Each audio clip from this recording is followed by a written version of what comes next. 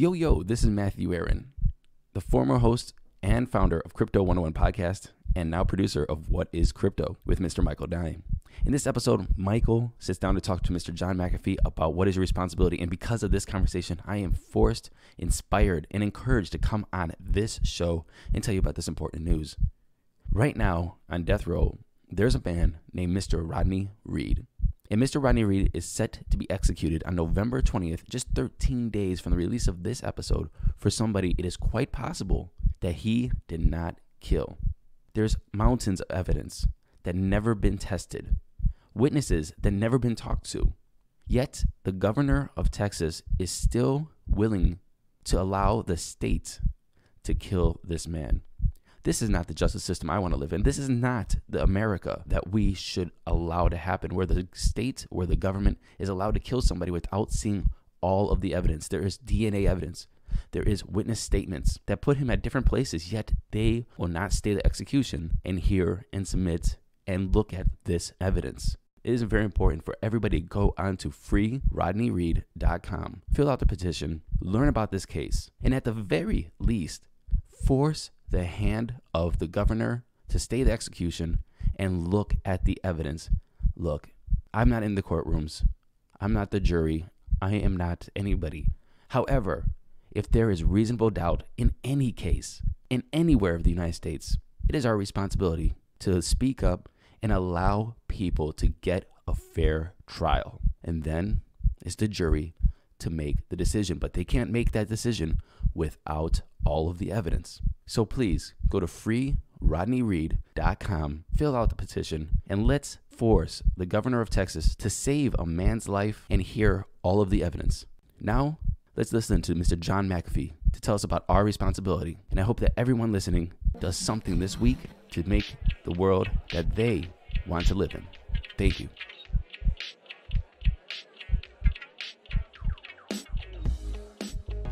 Welcome to the What is Crypto podcast. Thanks for tuning in to another episode of the show where we talk about Bitcoin, cryptocurrency, and the future of blockchain technology. Today's guest is very special. We have Mr. John David McAfee himself. John is the founder of the software company McAfee Associates, and he's very, very, very well known for that. Also, John is a huge proponent of blockchain technology, especially Bitcoin and multiple other altcoins that he deems as the future of how we are going to not only run the financial industries, but also many other industries. And I'm really, really excited to have him on. Today, John and I talk about responsibility. What is a citizen's responsibility to changing the system? How can an average person make an impact on the way things are being run and the way the system functions?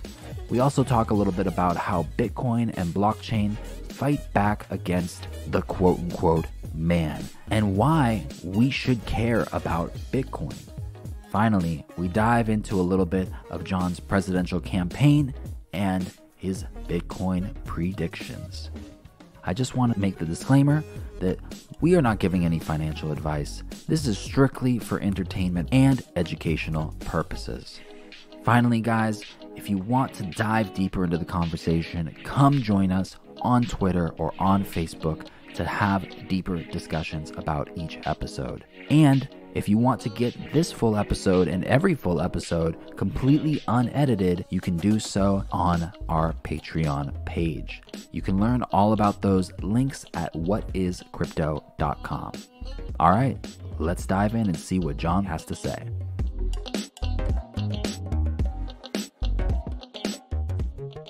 I mean, that leads perfectly into the meat of the conversation that I really want to have with you. And it revolves around like a citizen's and an individual's responsibility. And what do you think that responsibility is, and to what degree should they take responsibility for the things around them? First of all, responsibility to what or to whom? You have a responsibility to your children to make sure that they're fed and taken care of and at least halfway properly educated and out the door at 18 or God forbid 21 and they're on their own. That's a responsibility. You have a responsibility to your spouse if you have agreed to and committed to certain things, like I will take care of you. You clean the house and I'll bring home the bacon. There's that responsibility. There's an overriding responsibility, which no one ever thinks about, and it is the most important responsibility, and that is your responsibility to yourself. Do you understand that if you do not first take on that mantle and bear it and wear it well, then you can't do anything for anybody else or on behalf of anyone else. And in your opinion, what is your responsibility to yourself? Your responsibility to yourself is to accept the reality of your situation, whatever it may be. I'm in a lovely, happily married arrangement, or I'm not in a loving and happily married relationship. I'm in a married relationship, which is unhappy and miserable. Now, I ask you, how many people listening to me now are in relationships where if you sit down and are honest with yourself, you just don't want to be in, and yet you still are in it. So, what is your responsibility to yourself in that situation? Slip out the back, Jack. Make a new plan, Stan. If I may paraphrase whoever wrote that song, that's one. And there are thousands. And if you're not true to yourself by accepting, and why do people not accept that? That they're miserable? Because it's fearful to think of leaving what you know. Shakespeare said it best in Hamlet's soliloquy. What dreams may come after death must give us pause. Therefore, we bear those ills that we have, rather than flee to those we know not of. Meaning, I'd rather be in a miserable marriage, and God knows what's going to happen to me if I slip out the back, Jack, and I've got $10 in my pocket and no wife and no home. You'll be just fine. I promise. And that kind of leads into the responsibility to kind of society and to, I don't know, the overall consciousness of what we're building on our planet together as a group. How can we change the system? I know this is kind of a very big question here, but there's multiple avenues to do it. You do it in a specific way where you are very strong in your belief system and your stance on the things you do. But I really want to get your opinion specifically on the average person, someone who goes to a job every single day, or maybe just has a family and has kids at home, but wants to make an impact on the way things are happening. How can they make an impact on the system? Okay, you've asked me two questions. That is, number one, what is our responsibility to society? And then it sort of folded into what can we do? Let's start with the first. Okay. What is your responsibility to society? I say none. Your responsibility is to understand the impact of your actions on those around you and to modify your actions so that they do not interfere with another person's right to act as they please. And if everybody follows that, there's no more responsibility to society. We don't fuck with each other. We don't steal from each other. We don't lie to each other. We keep our commitments and our contracts. And more importantly, we tell the truth. If we had that, which is the natural state of man, I contend, then what responsibility do you have to society? None.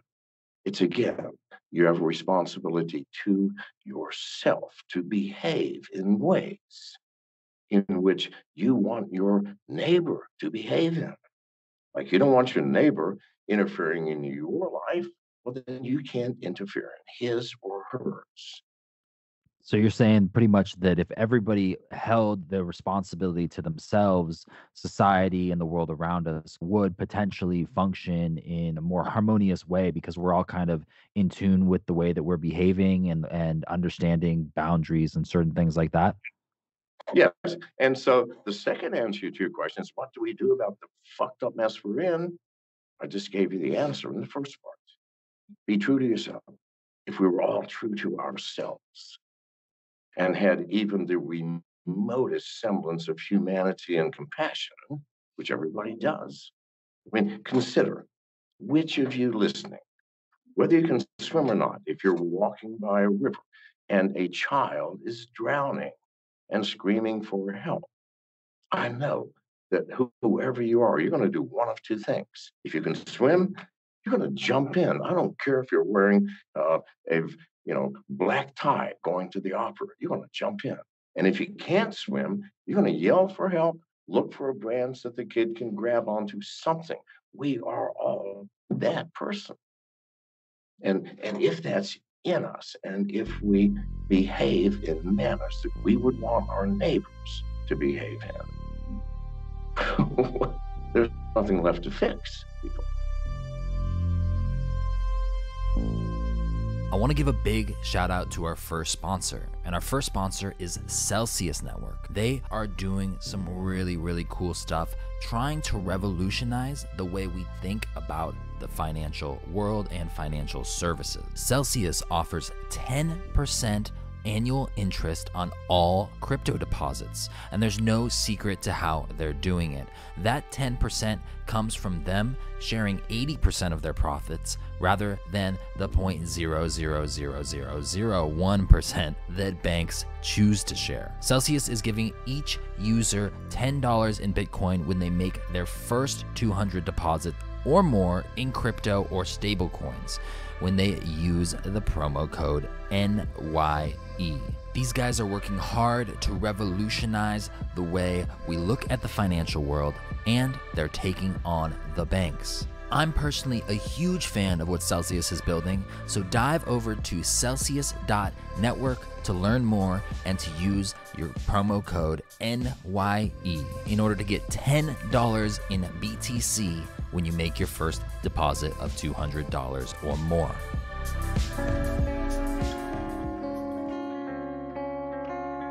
Shout out to our sponsor, B21. B21 is a mobile app and a crypto on-ramp to invest in cryptocurrency assets like Bitcoin and Ethereum. It is your personal wealth manager for all your crypto assets. The goal with B21 is that it allows you to invest in a few clicks. No more complex passwords, keys, wallets, or tech talk. Just set your goal, choose your crypto asset, and you are ready to go. B21 is easier than any trading platforms on the market today. You don't need any trading experience to get started or to get involved with cryptocurrency. You simply choose from the available coins and tokens, you set your investment goals, and you easily monitor all the progress. You can even set up reoccurring investments to draw from your bank or your debit card every single month. Head over to b21.io to join the waitlist. b21.io.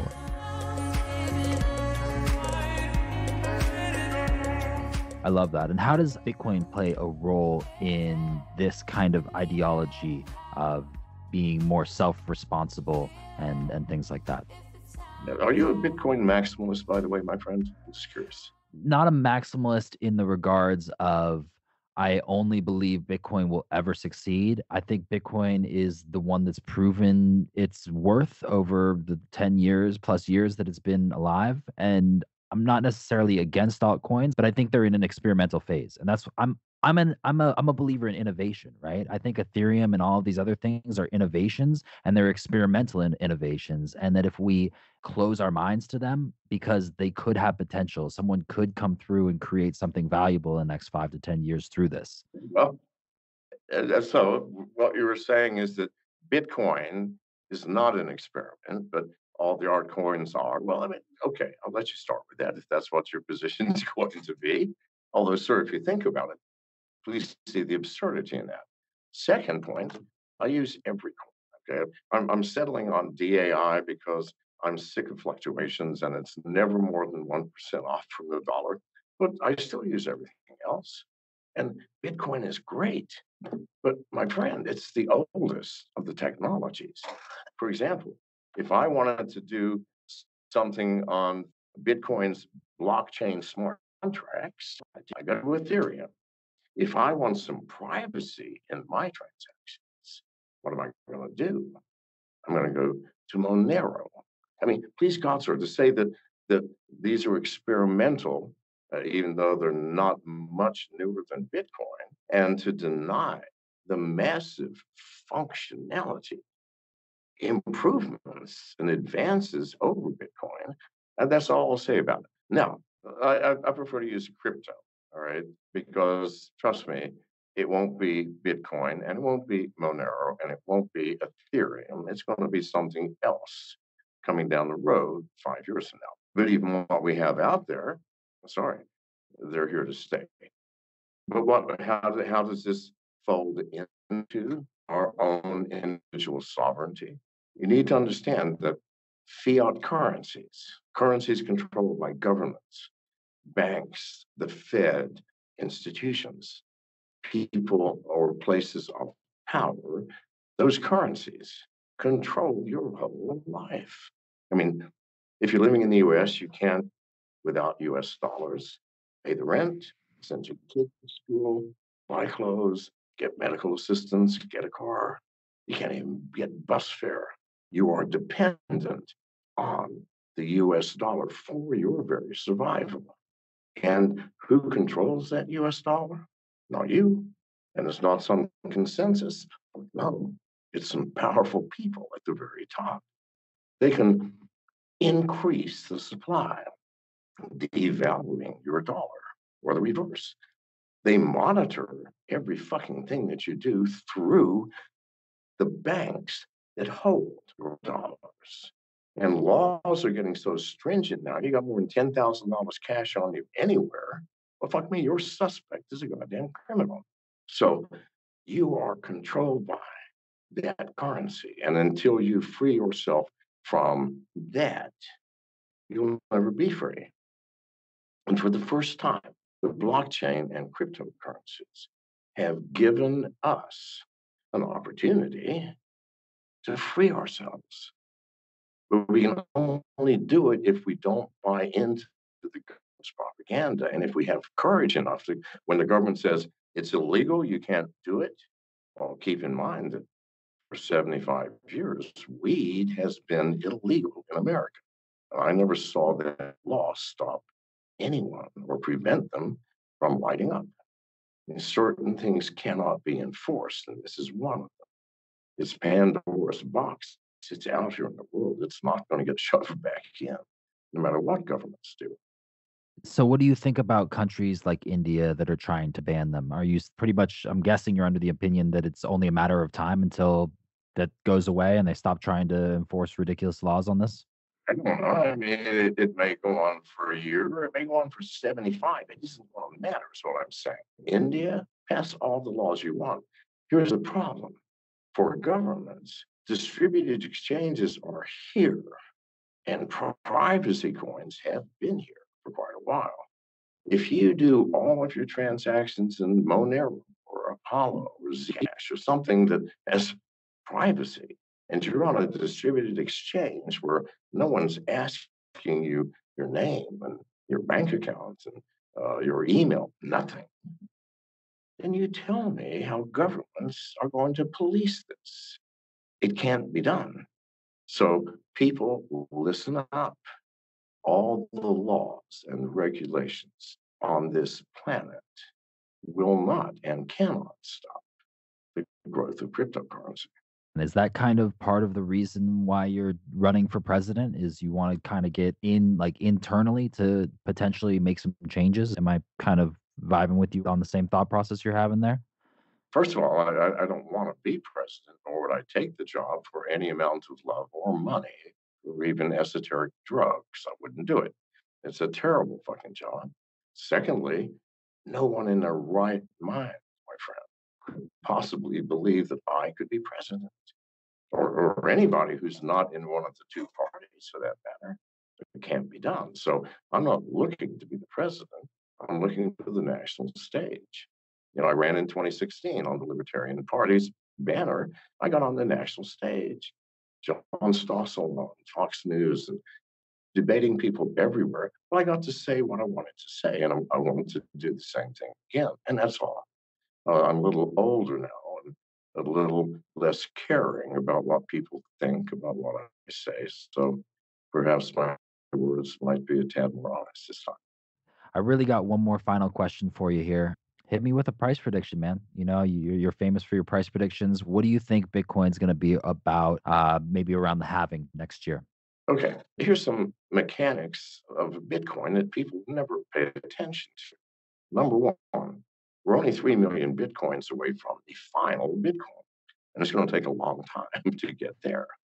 Only 21 million Bitcoins, almost 7 million are lost in the void, never to be discovered. And every day, more Bitcoins are lost than we are mining. Do you understand what's happening? Bitcoin is growing in terms of acceptance and diminishing in terms of volume. I mean, a third grader could figure this shit out. So just figure out what that ratio of loss to gain is.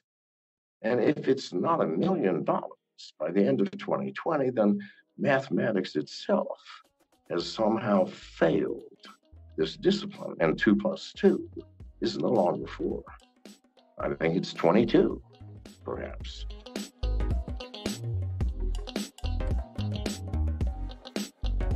Guys, thanks for tuning into the episode today. That was a fun one. John is always a fun guy to have a conversation with because I never really know what he's going to say, but he says it with a lot of enthusiasm and a lot of belief, which is really, really cool and inspiring to see. I gotta say, every single time I seem to talk with John, he has some very, very strong opinions and very highly educated opinions. You can tell the man is very, very well read. So I want to give a big thank you to John for coming on the show, and to all of our listeners today, I want you to do one thing. In our DYOR segment, our Do Your Own Research segment, what I want you to do as homework today is to simply either think or take some notes upon what responsibility means to you. In your experience, with your unique perspective on life, what responsibility do you think you have to making the change in the world or in the government that many people want to see? Finally, guys, come join us in our Facebook group where we dive into a little bit of the conversations around these episodes and ask any question you want. If you have a specific question for John or for myself, you can ask it in the group and I can do my best to answer it if it's for me. And if it's for John, I can do my best to reach out to him specifically to see if I can't get it answered for you. Finally, guys, please give us a like, a review on iTunes, subscribe on iTunes, and if you can, leave us a comment. It means a lot to us, and we would really, really appreciate it. All right, guys, it's your boy Nye. We'll catch you in the next episode.